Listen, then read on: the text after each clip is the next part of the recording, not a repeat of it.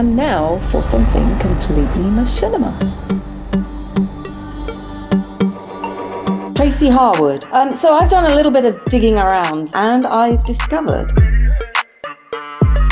Ricky Grove. Fog comes in on little cat feet. Phil Rice. This is the best film that I've seen all year and maybe ever. Damien Valentine. Use the machinima, Luke.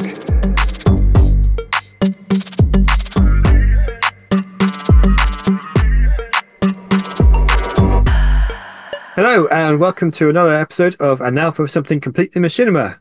I'm joined by Tracy Harwood. Hello. And Phil Rice. Hey there. Ricky is still enjoying his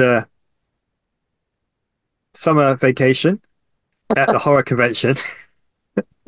I was trying to think of something funny there. Nice way of saying it. Just kind of slipped my mind. It's just horrible. But, yeah. So I hope he's having a great time. But here we are. We're going to be discussing the news of things related to machinima and related technologies. So Tracy, what have you got for us this week? Oh, another bag load of stuff. Game news. Let me start with some of that. So for the last few months, I've been looking forward to seeing something stunning that celebrates World of Warcraft's 20th birthday. But I've honestly found nothing at all that I want to share with you. And then I saw that someone had created a World of Warcraft 2.0 in Unreal Engine. So I thought, here we go. This is the thing that I can share. And I have to say, it looked really stunning. There are a few kind of comments videos on it as well. But the next thing I know, this thing has been a copyright strike from Blizzard. So yeah, there's still nothing really to share with you that celebrates WoW's creative community contribution to the world of machinima. So please, somebody, if you are listening, do share some interesting machinima with us. Because after 4 months of looking, I'm getting desperate with it. Nothing. I think that Blizzard would want to do something because 20 years is a big milestone. It is. You'd think they'd want to celebrate that and let the fans celebrate that. Yeah, I am very disappointed, I have to say. All round, I'm very disappointed. There's loads of kind of speculative, this is what the next iteration of it could be and all that sort of stuff. But it's done with AI and it's nothing to do with machinima in the way that we've always understood it. I mean, if Olibith was still around, it would be just up his street to present something in the way that he used to create those beautiful videos. But sadly, he isn't. Anyway, please, somebody share something that's of relevance and interest for the WoW machinima community in particular. I'm desperate. Anyway, in other news, I was kind of intrigued to see that some game developers are now releasing music albums from the games. It's kind of long been, I think, a fairly interesting fact that none have done that really before. I know you're going to contradict me on that, Phil.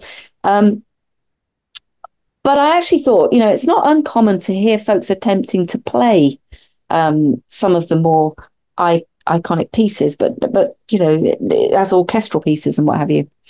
Anyway, the particular one that I picked up on this month was from Classic RuneScape with a Battle Axes and Ballads album that's been released by Jagex, Laced Records and Regen Audio.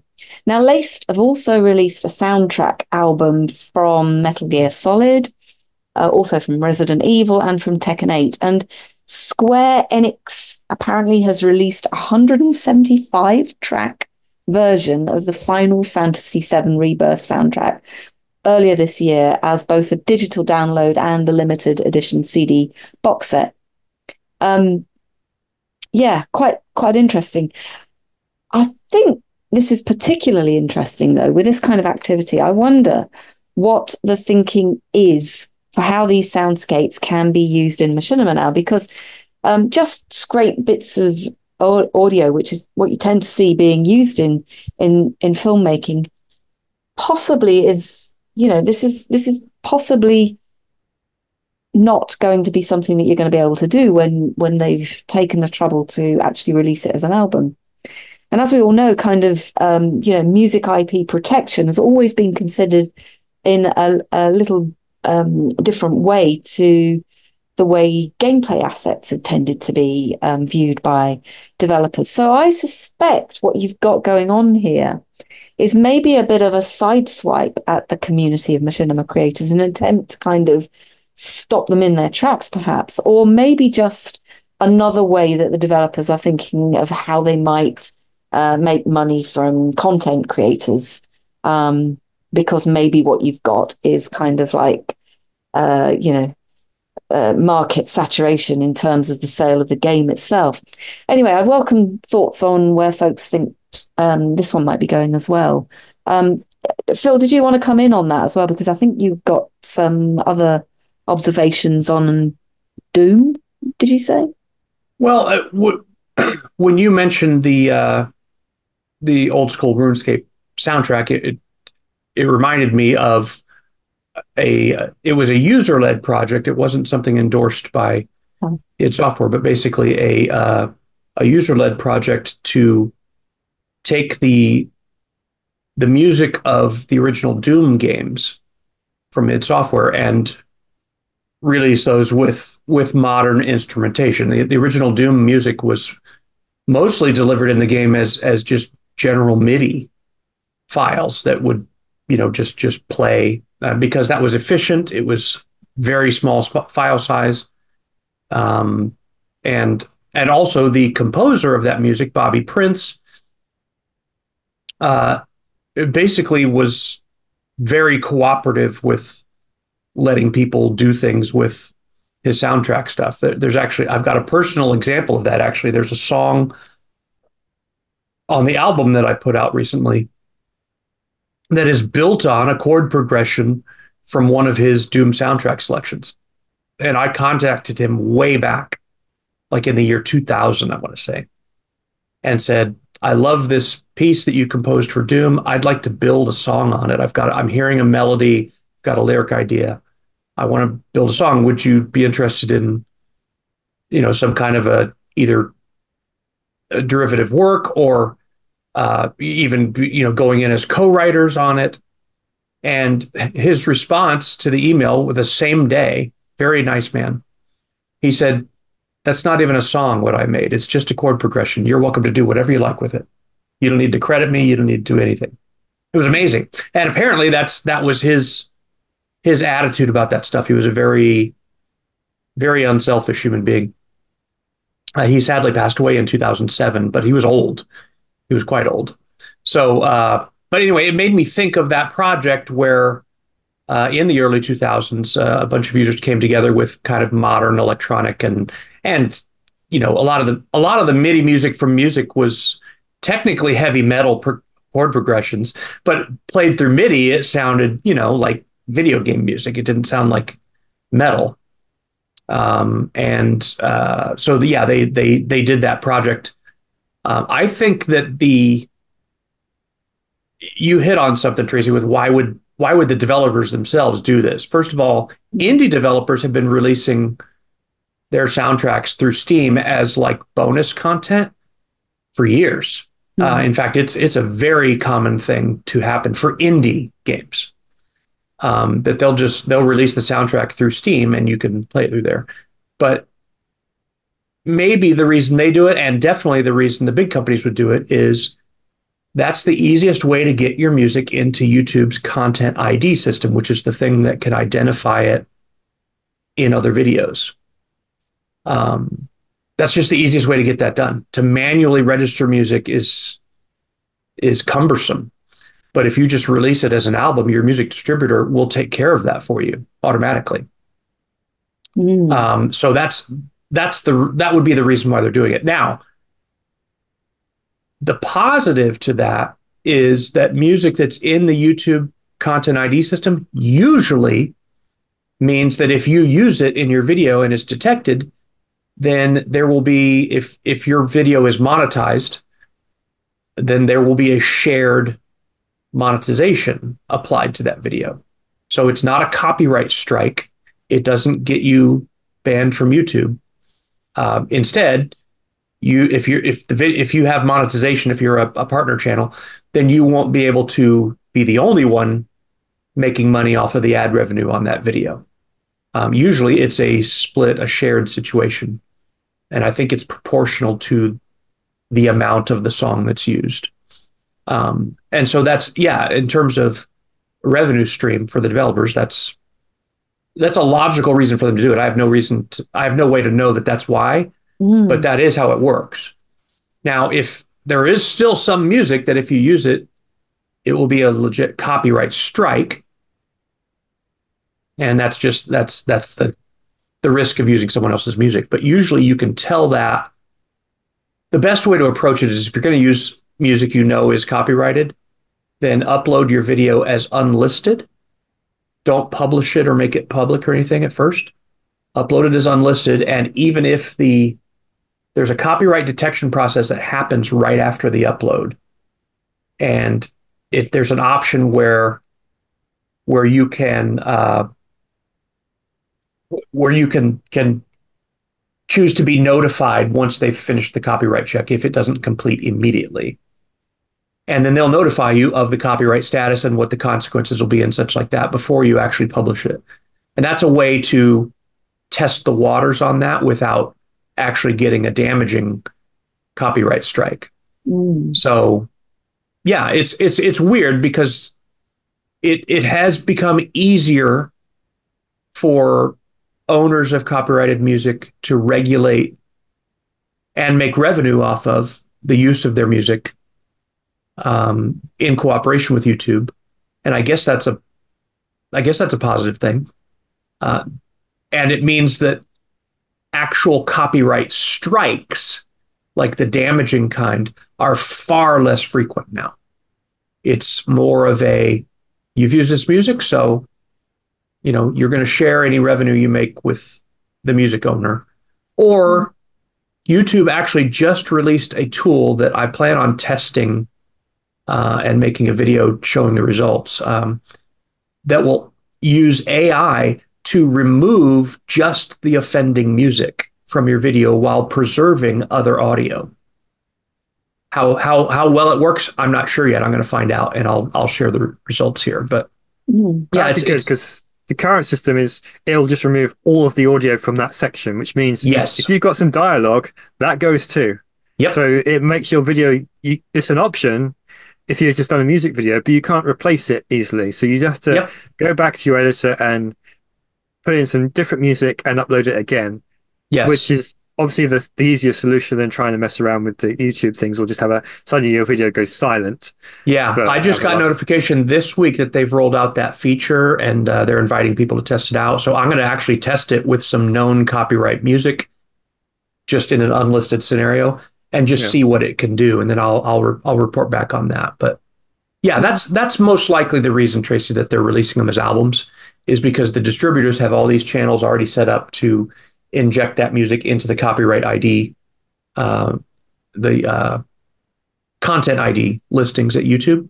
And it's a way to make revenue. And honestly, it's a way it makes it easier for music publishers to establish a friendly relationship with people who would use their music. Now, someone who really wants to make every cent of revenue off their videos might still find that oppressive, but you are using someone else's stuff. So if you want to make all your revenue, use original music. That's the solution. Don't even use free music. Like there's stuff on the Free Music Archive, for example, FMA. Don't even use that, because someone can put something on the Free Music Archive and then 2 years later change their mind and put it into Content ID. That happens to that site that I used to use for years and was part of, called Film Music IO. If you guys remember that. Yeah. And the owner of that, Sasha, ended up basically shutting that site down, and the only music artist on there now is him, because one of his biggest one of the biggest composers that was participating in that site decided to, after putting all their music catalog out there through his site as Creative Commons, decided to change the licensing and upload it to Content ID on YouTube. Mm. And so his site was getting all these inquiries about copyright strikes, is the term people use, but it's the shared revenue thing. And it just infuriated him. And he just says, I don't have time to do this. I'm not running I'm not a copyright lawyer. I don't have time to do this. I just want to make music. But he had to shut the whole thing down to get out of that. So the point of that is that, someone who releases music, they can change their license. And YouTube isn't gonna, YouTube doesn't have the facility to be able to negotiate through that. If you go, well, at the time that I used the music, it was Creative Commons. There's no way to, you can't really convey that kind of subtlety very easily through the appeal system. So the easiest solution is just be more original. Use AI. Use original music. AI music, I'd be cautious about because it was probably trained on other samples. Exactly right. Yeah. And frankly, all of those have very confiscatory terms and conditions. If you read the fine print on those, music you create, it's not yours. It's not yours. It's yours to use in the way that they see fit right now. But long term, no, it's all theirs. So be real careful about AI music.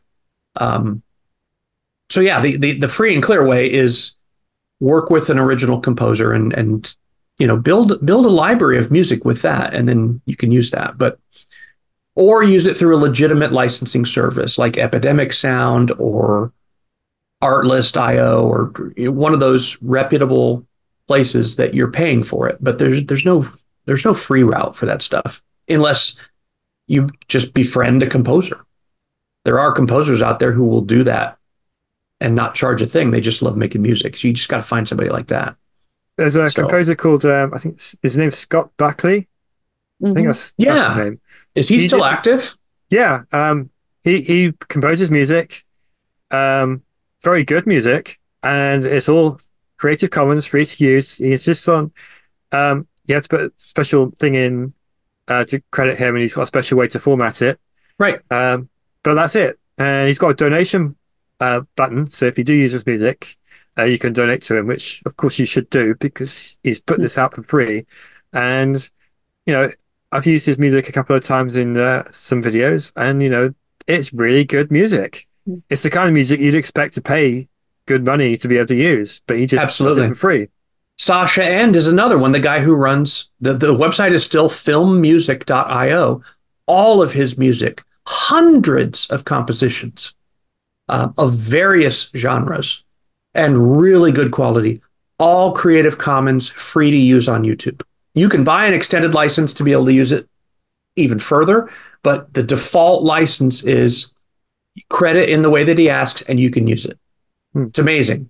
And he's really, really, really good. This young German composer, he's fantastic. Like every style you can think of, he's done. So yeah, there's resources like that. You just got to look for them. So we're thinking here then with this particular move, we're going to see a lot more games devs putting on the music and the soundscapes of their. Wouldn't surprise me. There was interesting. I guess the key one. Hang on, I'm just thinking, extrapolating from that kind of conversation and Phil's comments there. Maybe the key ones that they're actually aiming at then wouldn't necessarily be the machinima creators, but the Let's Players, who are ones that have many more millions of followers primarily. Sure, because they're just playing the game and the content is just going there. I mean, honestly, it makes logical sense, too, because it's so cheap to put an album out and distribute. I think with like CD Baby is one, DistroKid is another, under $20, and you can publish an album and they'll take care of all that stuff. Oh, wow. Yeah. $20 for a compilation of music that's, many, many songs. It's not expensive to do. That's really good news for people who want to produce their own music, but it also, I mean, everybody's going to be able to use that. So yeah, it makes total sense for them to do that. It costs them nothing virtually. And then the only potential outcome for them would be some revenue. So why wouldn't they? Yeah. So yeah, I think that is, and I think yeah, the juicier the target, the more audience, then that's obviously more revenue. So Mm-hmm. Sorry, Damien, you were going to say. I was going to say about 15 years ago, there was a thing that video games would usually include the soundtrack as a special feature on the disc, and Mass Effect comes to mind specifically. And so when the DLC for Mass Effect was released, they would actually release an album of the music they'd composed for it. But this is before the Content ID system on YouTube existed, so I think that was just for profit, and because a lot of fans liked the music and they wanted it. And then that seemed to stop, but now it seems to be coming back, and obviously that this conversation is... Well, yeah, physical media is dead, essentially. So yeah, why would they do that? Quake did that. Quake was the first game I know of that the actual game, one of the discs that came with it, was intended to be put in the drive while you played, and it was the soundtrack. And so they could have this CD quality music without it being taking up space on the drive. And as Trent Reznor did the soundtrack for, the Nine Inch Nails guy did the soundtrack for Quake 1. It was fantastic. They did the same thing with Quake 2. It was a disc. This time they hired a composer that's much cheaper than Trent Reznor, I'm sure. I can't remember the guy's name. He was a young guy, but he did a great soundtrack for Quake 2. It's much beloved. So yeah, that was the trend in the late 90s and early 2000s. And yeah, then physical media started to go away. So yeah, they found a way to do it. And why not? I mean, if the game's got good music, you're going to want to listen to it when you're not playing. So right. Well, yes, and evidently many will, I suppose. Anyway, so that actually was a really interesting a discussion and went in a direction I wasn't really anticipating. So it's really good to get your input on that. That possibly related, actually, I've got another kind of thing that I've picked up on, which I also shared with you in the thing that we use to sort of share content before we kind of come on the podcast. This one is about the debate that's going on around game destruction and consumer rights.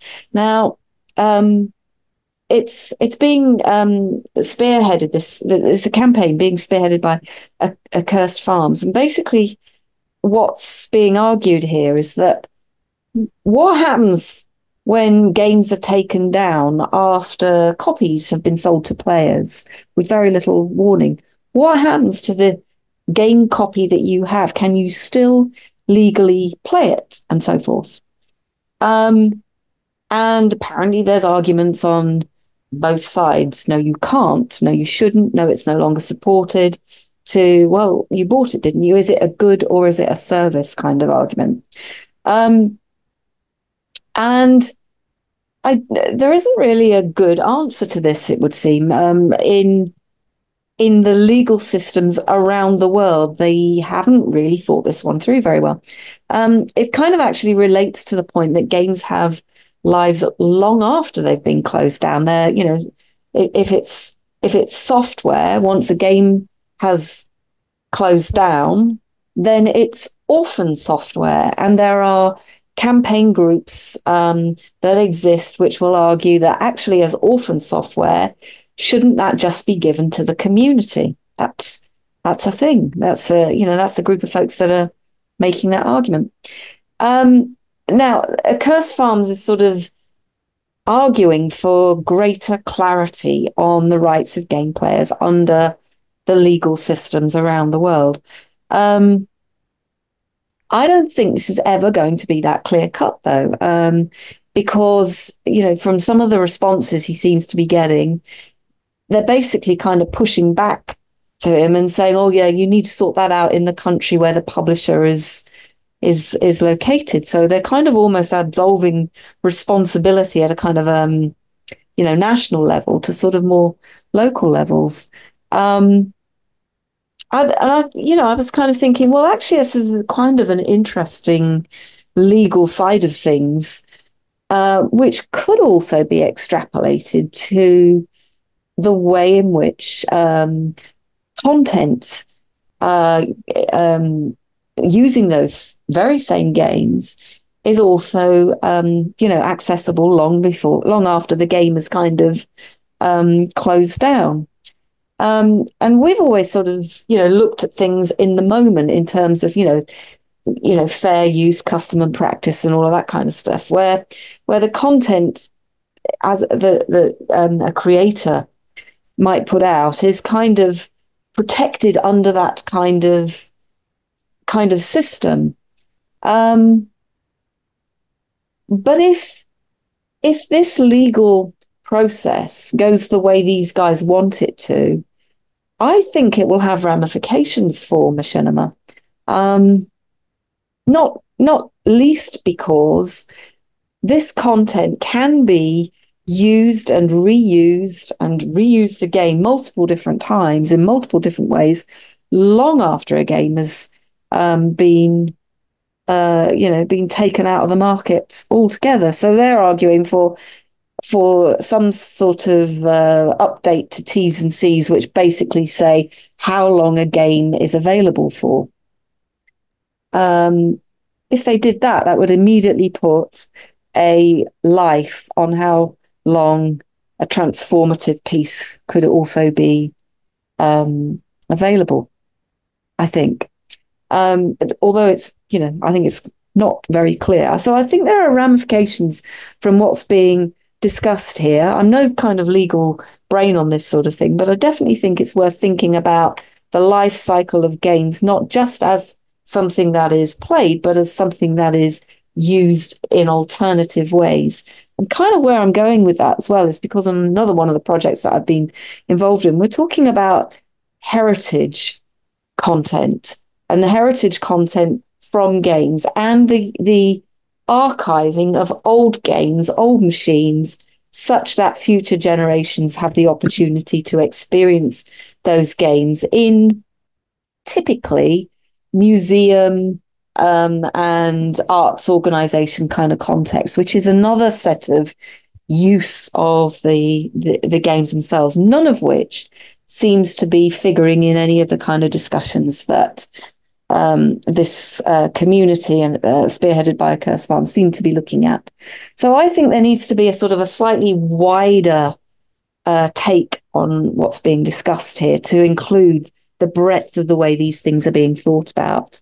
I just throw it out there really because I'm sure other folks have got an opinion on it. I'll share the video that you can have a look at because this clearly has been going on a little while. It's obviously popped out of something that they've experienced themselves. Like I said, I don't think there's any immediate answers on it, but I think it's just one of those things that we probably need to be watching in terms of the potential, maybe unintended consequences on the likes of the Machinima creator community.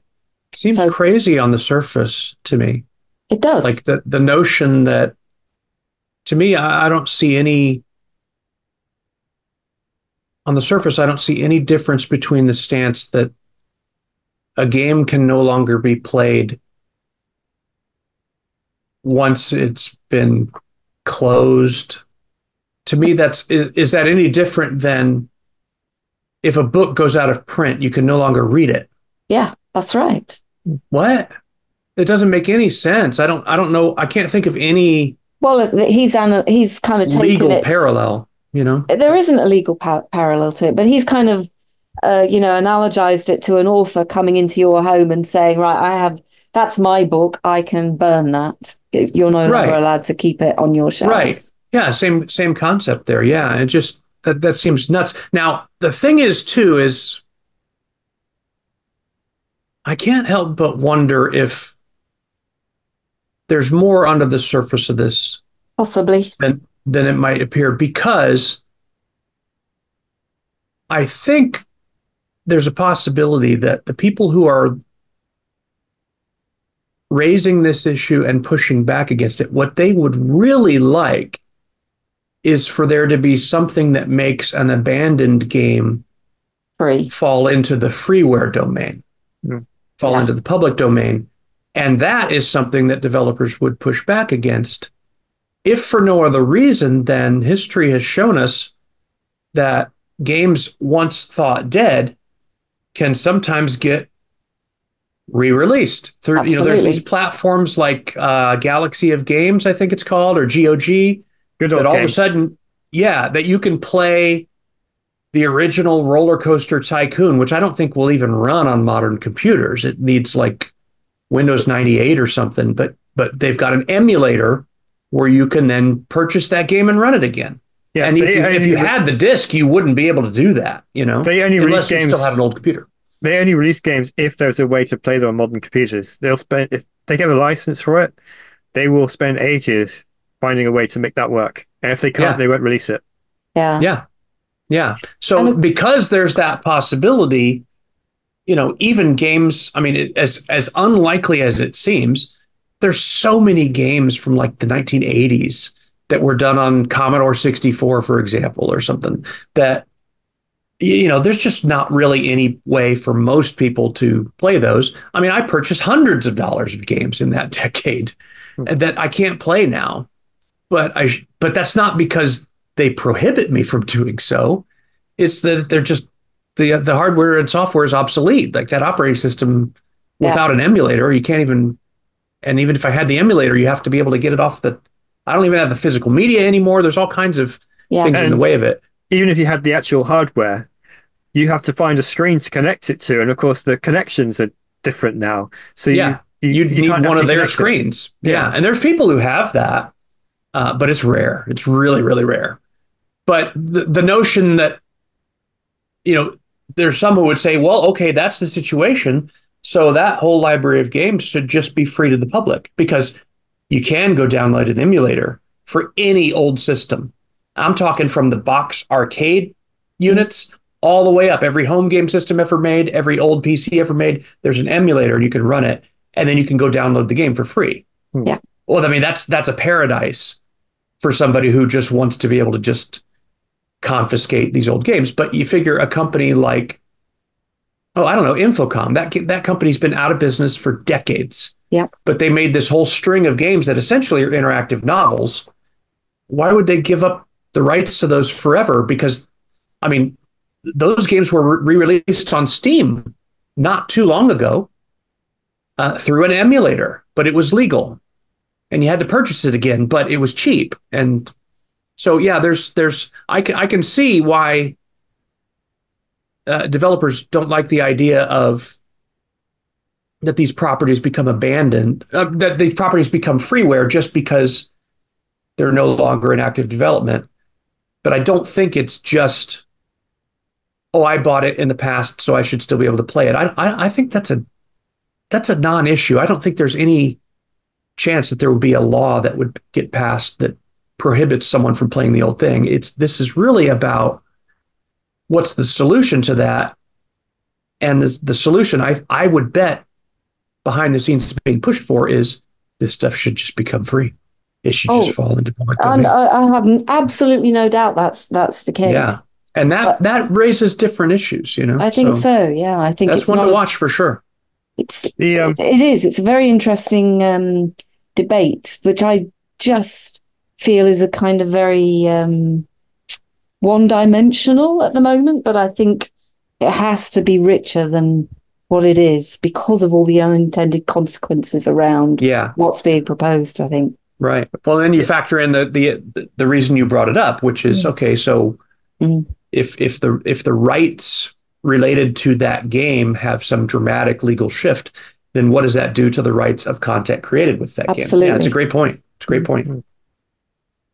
Yeah, I was Damien? thinking. Yeah, I was thinking. I don't get it either because there's nothing to actually stop me from. I've got over here a shelf with various PC games on it, and some of them are available on Steam and GOG and so on. Some are not available, and part of it is because they're licensed games, and the legal process of releasing those again is such a nightmare. It's just not worth it. But I could take the disc off, put it in my computer, and play it again, and those companies can't do anything about it. The only thing I can think of is online games where the servers shut down. That's a Yeah. different Well, category. that's different. Yeah, Yeah. yeah, And that's different. there's, That game was technically a service all along. yeah. Hmm. A game that's reliant on the online hardware. That I don't see any issue with. But you're right, Damien. First of all, apart from even just the absurdity of the rights thing of trying to tell Damien you can't do what you just described. How would they enforce something like that anyway? Yeah. God knows. Or even know that I'm doing it. Right. Yeah. It's totally, yeah, it's a little absurd. In the same way, I mean, the book analogy works. You know, I've got some book that was published in the 1960s and it's been out of print for 40 years and what? So now I can't read it.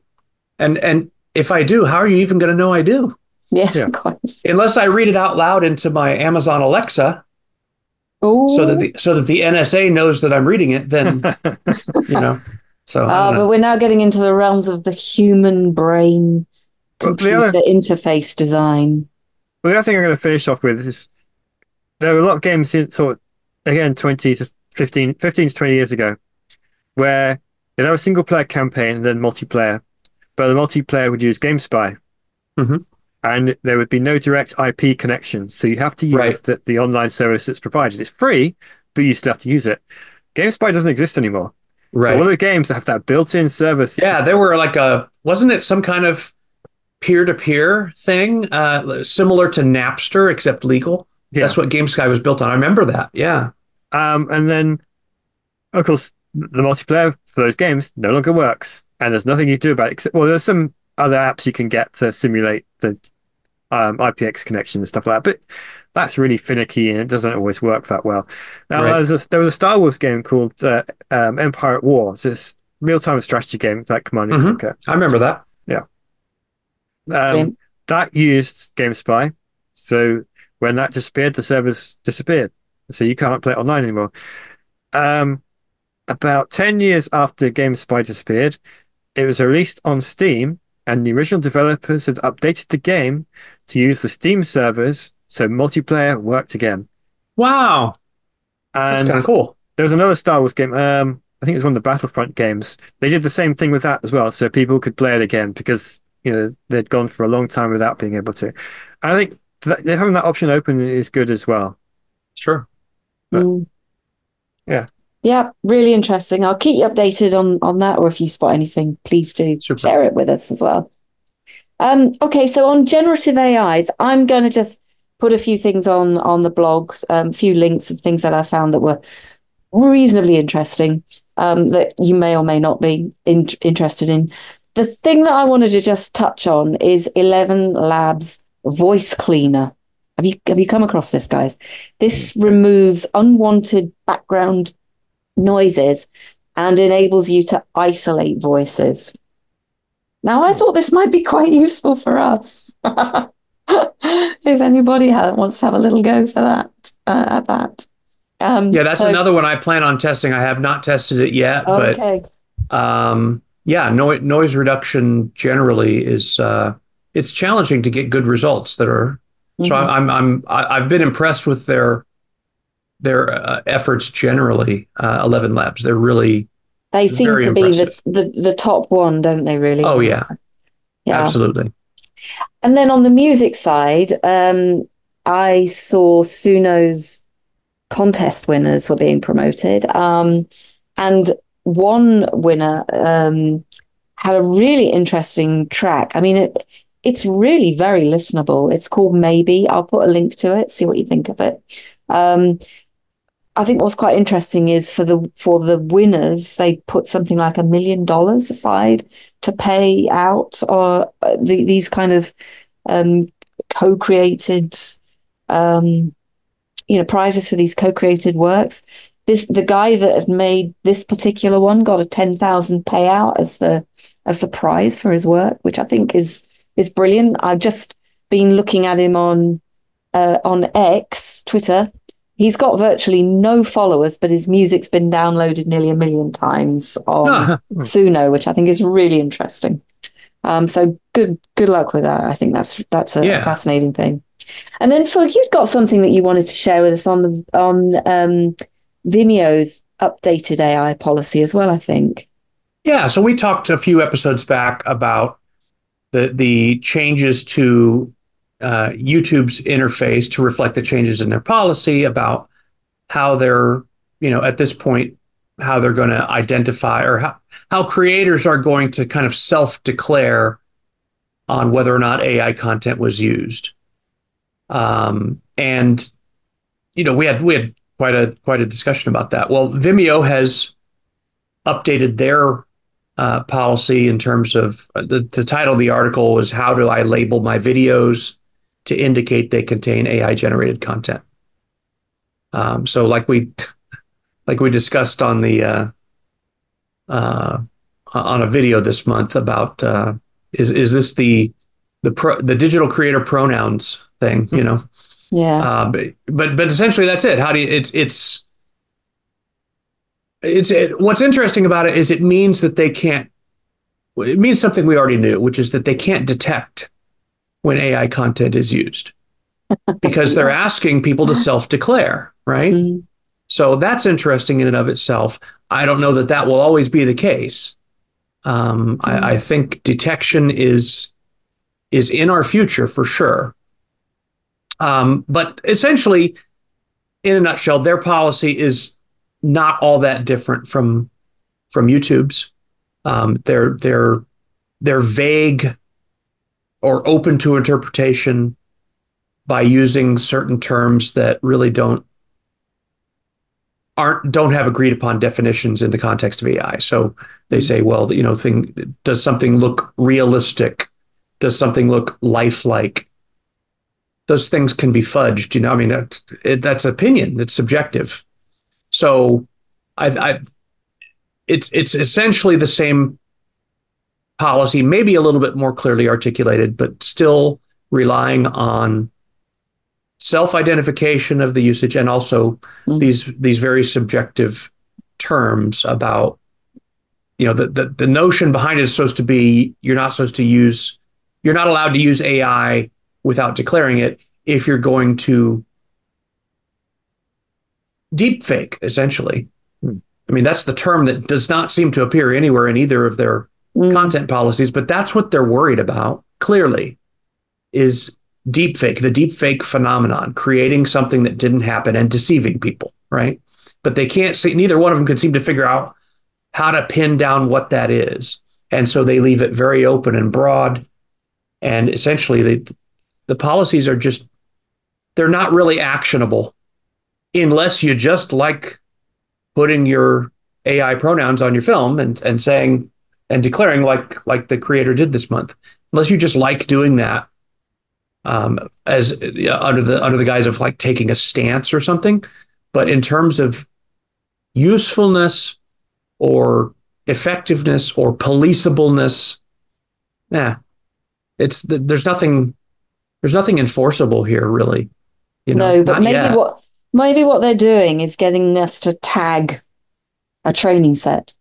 Right. That is possible. Yeah, that is possible, and it's also alarming because crowdsourced. You're crowdsourced. Exactly. Do you mean to tell me that there's not going to be any dishonesty in the self-labeling thing? So yeah, it's a mess. It's a hot mess. Nobody really knows we've said this before on episodes here. Nobody really knows what to do about this thing, you know, and it's happening. It's evolving into something so fast. And, you know, there's just no way for policy to keep up with this at this point. So they're doing the best they can. I think these policies tend to be, you know, they're more of a cover their ass objective than anything else. But they know that if this does go bad legally, that they could potentially be on the hook because they're going to be the biggest targets to sue. So they have to try and cover their butts, but nobody really knows how to do that yet. It's a bit of a mess, but you know, anyway, so yeah, that's what happened with Vimeo recently. So a really interesting real-time challenge that we're facing with it, I think. Almost in real-time evolution. It's fascinating. Absolutely. Okay, so I've got a couple of other things, if you can bear with me. Sure. One is I saw that Luis Andrade had put a how-to video up for that stunning work that we shared with you in episode 130 called Firefly, which was that music video he directed for Esoterica, made in Unreal Engine.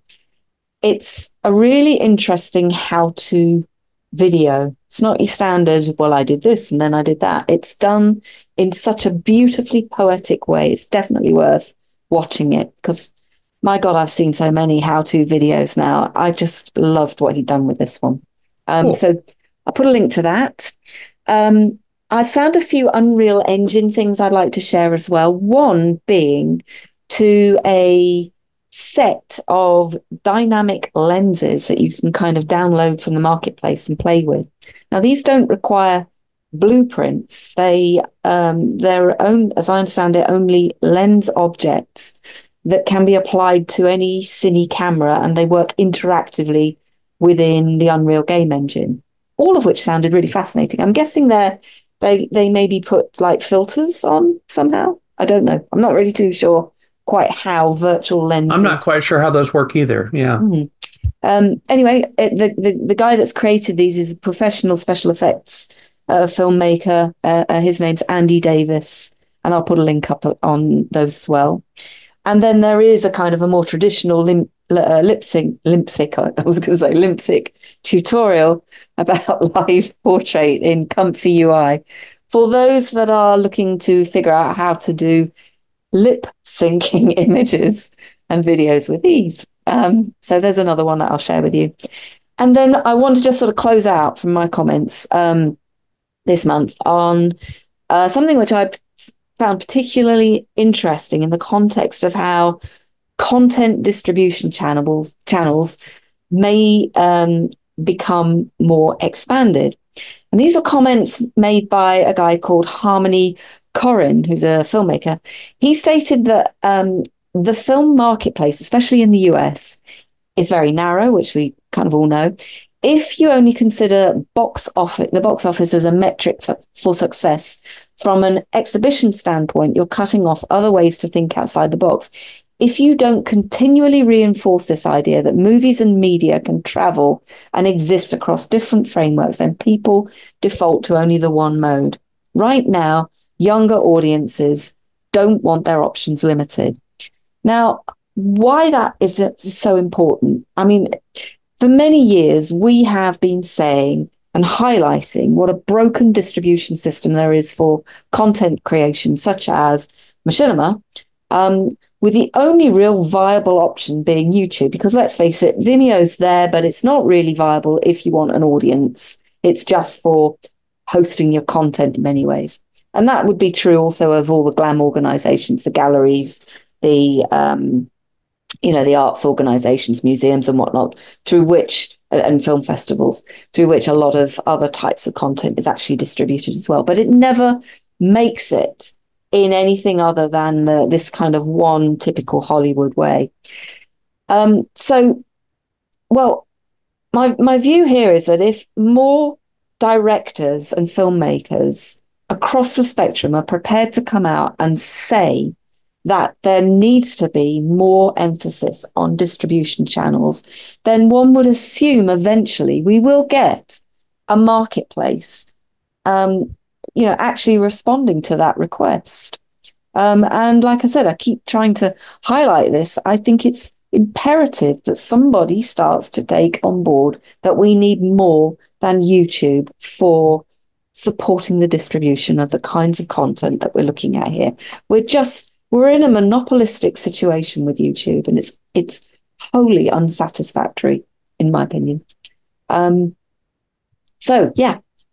Just wanted to sort of close out on that, really. I would like to see many more ask these kinds of questions, particularly those in the Hollywood set. I think it's long overdue, in my opinion. So there you go. That's my thoughts for the month. I hope you've enjoyed some of the points. Damien, I think you've got a few things you wanted to share as well. Yeah, I've got a few fun ones and then a serious one. I'll do the fun ones first because I imagine the serious one will generate some discussion. So first off, there's a game called Deep Rock Galactic, and it's a 1 to 4 player game where you play as a space dwarf and you take on various missions, working as a team on randomly generated maps, and you have to mine minerals and survive random attacks by alien bugs. And it's a great co-op fun game to play. and they've released a rock and roll, well, it's a heavy metal song. It's called Rock and Stone, which is the phrase that comes up a lot in the game. And it's an Italian band who have done it. They're dressed up as dwarves. They don't dress up as dwarves from the game. They're wearing more the medieval fantasy kind of like you'd expect in Tolkien. Uh, but they're singing about the game basically. And I thought this went nicely with your discussion a little bit earlier in this episode about music and from games. It's a great song. And it's fun to watch, even if you've never played the game. It's just kind of fun. So I wanted to bring that up because you don't see that kind of thing happen very often. They don't actually use footage from the game in the music video, Oh, but that doesn't matter. It's still a case of a game has inspired this song and it's been licensed officially by the company. So I thought that was quite fun. The next one is a big update for No Man's Sky. This is a game we've covered many times. Um, we've seen many videos created with it. And this update overhauls the graphics engine of the game and reworks how worlds are generated. So they're much more detailed. Water looks more realistic. There's more plant life and aliens look better. Um, there's just a whole load of updates to make the game more modern because, okay, it's not that old of a game, but they want to keep it up to date. And they're working on another game, which the name of it escaped me right now, but they want to move some of that technology into No Man's Sky as well, so that No Man's Sky players could benefit from that, which that's a very rare thing because usually whether they're developing for the next game gets doesn't make it back to the previous one that they worked on. I've not had a chance to try it out yet. When I added it to the list, they had just released the trailer to say it's coming, but it was actually released a few days ago. So when you listen to this, you can give it a try if you want. And if you're going to use this game for Machinima, you're going to find that your videos look a lot better than if you were working on this just a few weeks ago. So I thought that was quite good. And the next one, it's a similar thing for the Microsoft Flight Simulator. Um, I don't know, we don't really get that much machinima made with that, but they released a content pack and it's an update to the way the many cities in the UK are rendered.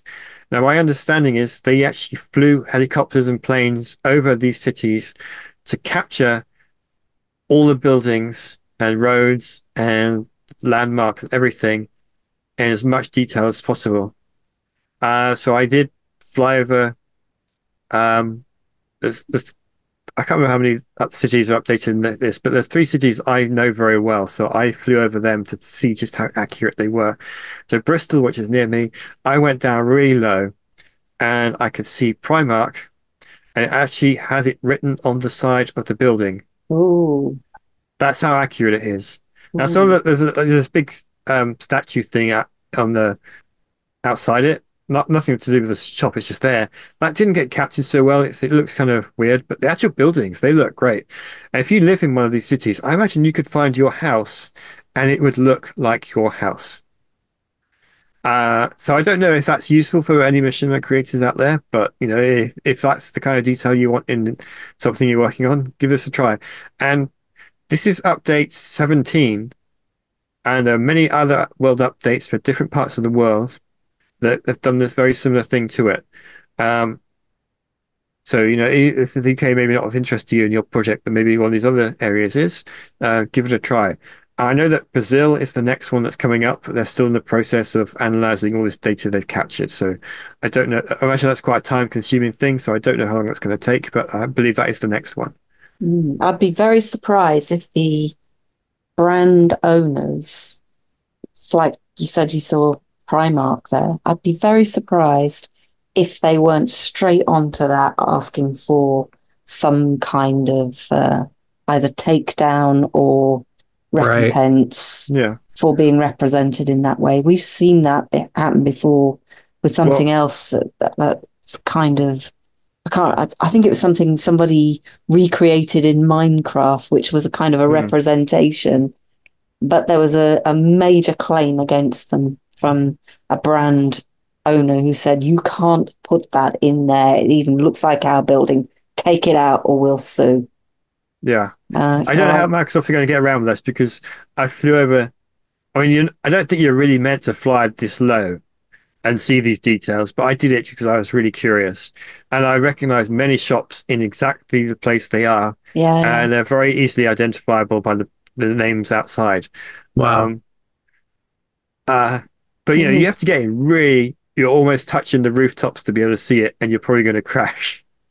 I mean, I did crash when I was trying to find Primark, but that's the kind of detail that they captured. And I was quite impressed by that. But you're right, there are going to be companies out there who are not happy Yeah. that, and somewhere like Primark, which is all over the country, they're going to have to go through each of those cities and find every single branch of Primark, or some of these other shops which are much more like Tesco's, or any of those supermarkets where you can go into a city and there's probably about 50 of them, even just the little ones.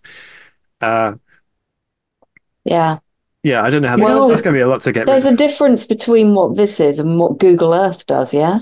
Yeah, because they actually have to fly over the city to capture the data from above, but they must have done it at a street level as well, because otherwise you wouldn't get Primark written on the Mm, side because it'd be very distorted. mm, So I don't fully understand the technology of how they did it, but it was pretty accurate. mm. yeah, I can't help but wonder, there is Google Earth and even, I mean, Google Maps, which kind of references Google Earth at times, and, Yeah. the street view cars capturing things. Microsoft actually led the way on that before Google took the lead, but back in the day, Microsoft had something where they were assembling satellite photos of the entire Earth. Hmm. That seems like a nothing thing now, but like somebody had to do that for the first time, right? And it was this impressive thing. They called it the Terra server, I believe. Hmm. And yeah, they were basically, hey, we're photographing the whole world. Again, this is 25 years ago or 30 years ago, even 25. Yeah, 25 years ago. But to me now, that's like, I've got an app on my phone that I can do that, right? But at the time, it was a big deal. How do we capture all those? Where do we store them all? How do we make them available? So this gathering of this visual information about geography and architecture has been going on for decades by big companies, the biggest of companies. They must have, there must be something that enables them legally to do that and avoid, individual corporations from saying we don't want ourselves on there. You know, like, Which might be true if what you've got is a public service like a map. But now what you're talking about is a game, yeah? Hmm. Which well, isn't. yeah, but that's the thing is Microsoft Flight Simulator, real pilots use it to train. So like when is it application software and when is it a game? That's a It's good it's all question. about how you use it, but I can't help but wonder, like, Microsoft's not stupid. So they Mm, wouldn't have been going and gathering all this without having crossed all their T's and dotting all their I's legally. So yeah, this will be interesting to see how this happens because mm, it just doesn't make sense that, if your objective is an accurate, detailed scale model of the Earth, you've probably thought about, if Randy's Plumbing says that they want to opt out, they probably can't. I mean, I guess Google or North Korea opts out of Google Earth, don't they, to some degree? Like there's parts of the globe yeah. that you can't see in the level of detail that we see. But how much of that is that nation getting what they want, and how much of it is just that they're refusing to cooperate? So Hmm. there's no Google Street View cameras, driving around Pyongyang. So we don't have that detail there. But, it goes down my street or your street. So I don't know. That's interesting stuff, but it just seems Yeah. it wouldn't surprise me if Microsoft and Google both have someone has signed something somewhere, right? In all these endless terms and conditions we all accept when we launch things, that basically those rights have been signed over to these corporations. They can photograph whatever they want and not be in the same kind of trouble that like I would be if I, as an independent filmmaker, went downtown and filmed something in front of the Chrysler building or something. Chrysler could come after me, right? But I don't know. It seems like Google and Microsoft, they probably are probably not terribly worried about that, but I wonder why. So, yeah, Yeah. There's that interesting. element of if you're doing a film shoot in you maybe got me started on this. Let's say you're filming in New York and you see you got a shot. You're able to get a shot of the cityscape behind you, and obviously people own every single, or people or companies own all the buildings you're going to see. Mm. How do you even contact them to say, well, I'm making a film and your building is in the background. You can't really see it that well, but it's over there. And what are you going to do? Complain about it? Or what about if you're a tourist and you take you go up on the Empire State Building, you take a picture of the city, and then you post your pictures on, Facebook or Instagram, whatever. And, those buildings are out there. Well, you're not going to edit them out because the owners of them might not be happy about that. So I wonder if it comes into something like that as well. Yeah, No. I think it can easily get very complicated. We've even seen this in Second Life, We right? have, yeah. Yeah, where there is a kind of a rights holder stake that the owner of a build on there can potentially have over even having their sim be photographed. Yeah. Which has Like a always just location. blown my mind. Like, Hmm. yeah, but that's true. And I think when someone gets a film permit, that's probably something that's factored in. There's a lot of bureaucracy behind it, So, but yeah, how to what's the legality on individual buildings? Is it every single building has that right? Or is it only ones that have been determined to have almost a trademark look to it, That's a great question. And I don't think I want to know. I don't either. And in fact, I've just decided I'm not going to enter filmmaking now. Yeah. Is that a Ricky question? Because he might know that. That may be a Ricky question. Yeah. But we'll have to ask him when he comes back. On the other hand, maybe we shouldn't be giving lawyers ideas about how to I know, exploit right? things Yeah. even further. All right, so No, but it was really just a very interesting point Yeah. as to why they would be doing that. Yeah. Yeah. Because, I mean, you can now generate cities procedurally even in such an amazing level of detail in something like Unreal Engine. Why would you bother to do this for a game?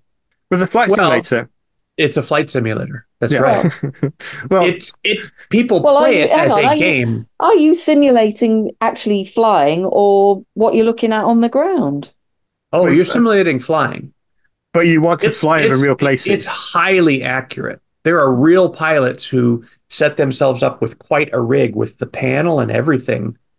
It's reputable in that regard. So realism is a plus. Okay. Now going down to the street level, yeah, why? But I guess it's one of those, well, because we can.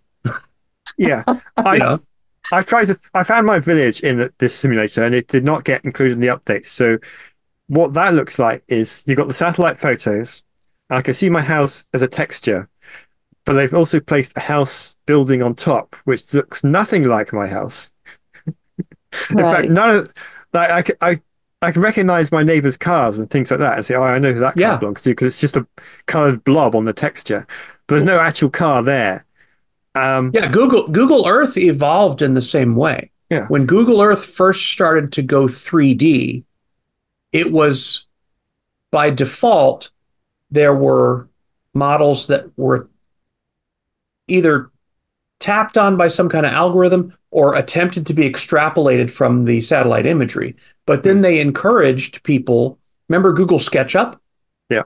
Google SketchUp was developed primarily for that purpose, encouraging people, hey, go 3D model your area, your city, your building. And then there was an approval process where they could submit it for inclusion. This happened over a period of decades.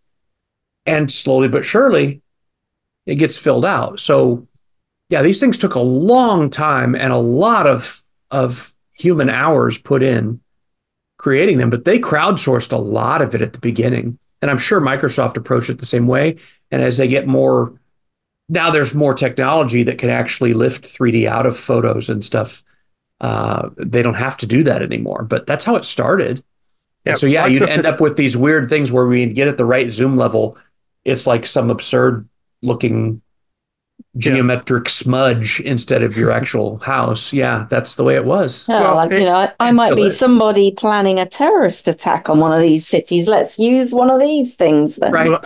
I'm glad I live in a village where it's not entirely accurate. I mean, it's from above. The roads are all in the right place. The Where the houses are, they do look like houses, just not the actual houses. And there's the correct number of them up the street. 'Cause, I stopped and counted. But if you're wanting my actual house to see it in the game, all you're going to get is a smudge on which you can see under, sort of bleeding out around the edge of the 3D house that's sticking out. Yeah. Um, But yeah, when I went to Bristol in the game, and it's just they got the Clifton Suspension Bridge, it's the valley, and they got the suspension bridge across the top.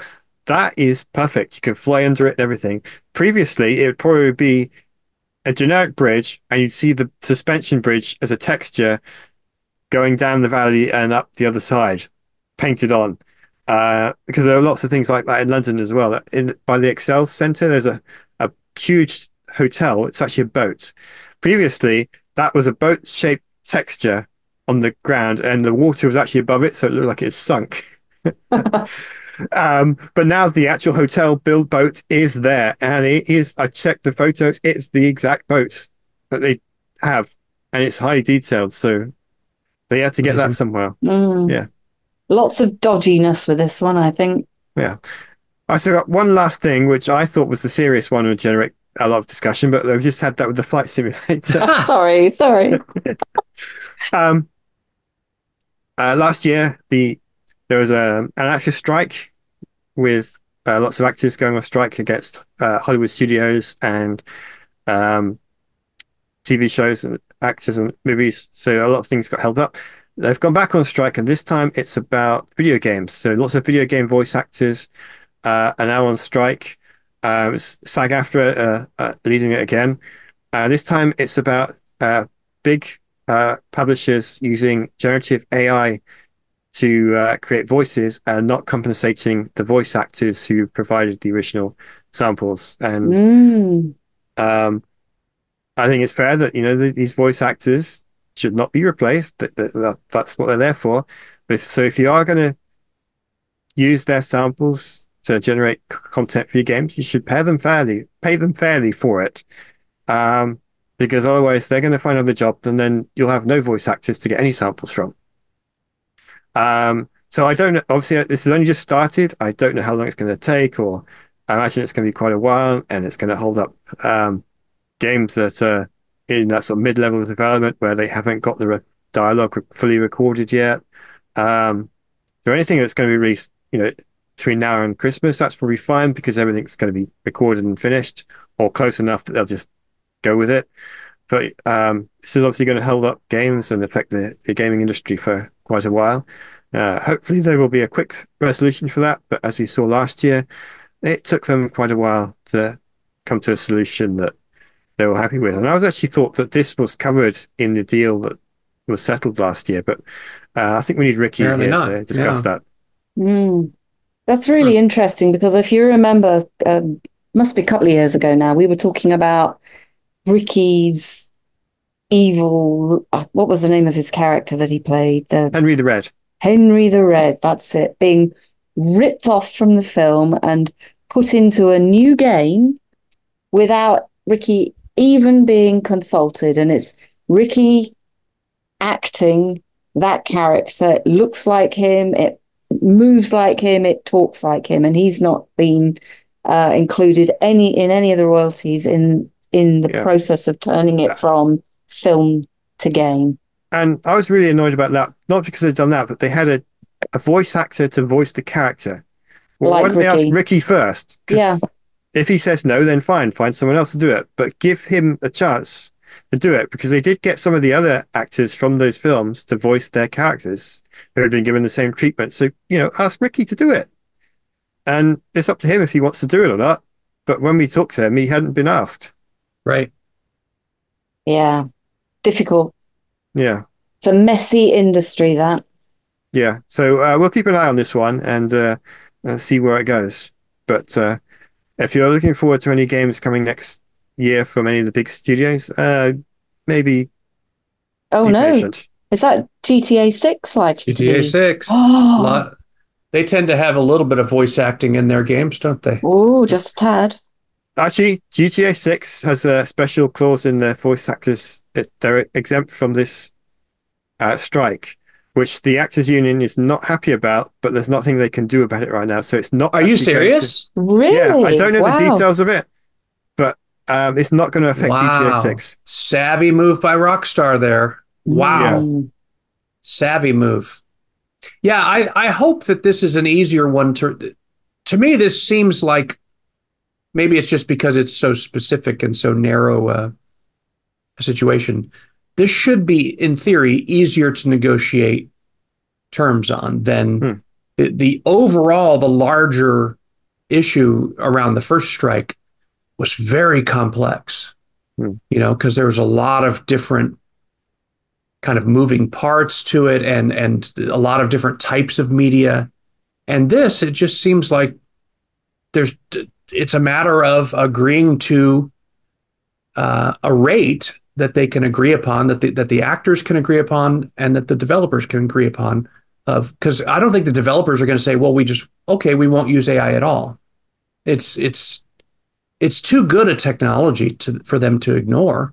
Mm. It's got huge advantages, but it shouldn't be free and at the expense of the actors, right? Yeah. There should be Correct, yeah. something, but that's really to me, that seems like the only major point of negotiation here is what rate is fair. Yeah. With reasonable people, that should be resolvable in an afternoon, but of course it's never quite that simple, right? So we've got to a strike, so they can't be that reasonable because obviously they've been negotiating it for a while. So. Yeah. Well, I mean, and I mean, let's face it, probably the reason that the actors were forced to do that is because these big companies are greedy. I mean, and that's the nature of human beings, so it's not as big an indictment as it might sound, but hey, you got to be fair here, and you can't kill the goose that lays the golden egg here. The voice actors are hugely important for these games. So yeah, again, if there's rational people involved, they're going to recognize that, and it's a matter of just deciding on a price tag for it, which could be a real win for the actors in the long run. Like if they could come up with a rate they agree to, how awesome is it to get paid essentially a royalty to not do any more work? And for the developers, it's a big win because I think the biggest value of, let's just use 11 Labs tech as an example.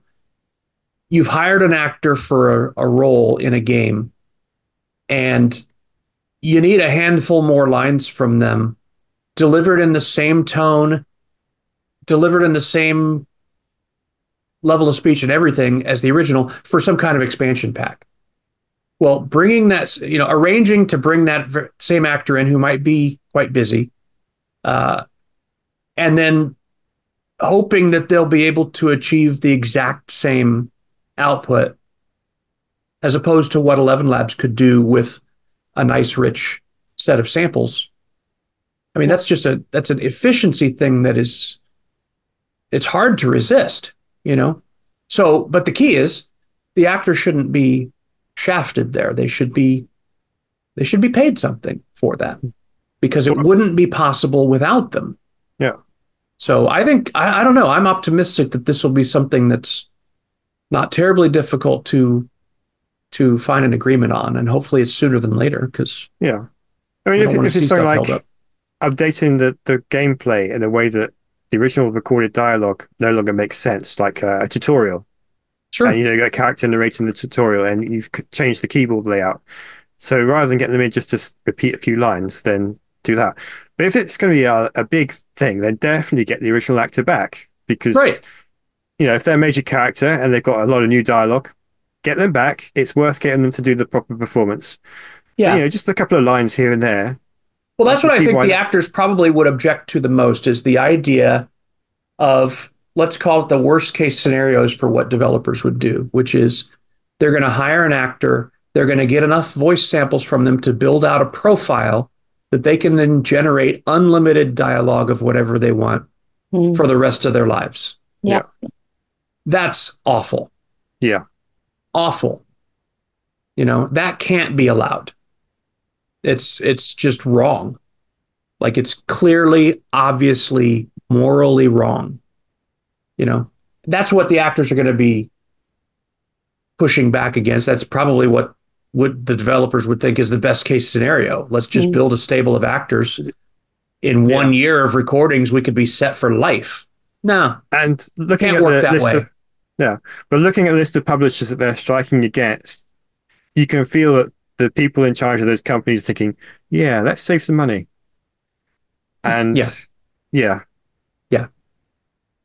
Now, one benefit that would be lost from AI use of a voice actor is a lot of these games, the higher end games, they're doing face capture at the same time, right?